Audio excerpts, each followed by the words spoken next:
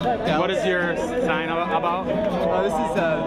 This is Lindsay and Bachman, the teabaggers, lying basically. What's a teabagger? Teabaggers went from the first people that participated in the AstroTurf thing that Dick Armey and Freedom Works put together. Well, it's a very crude sexual thing, but aren't they called Tea Party people or something? Yeah. Well, yeah. So why do you call them teabaggers? Protesters.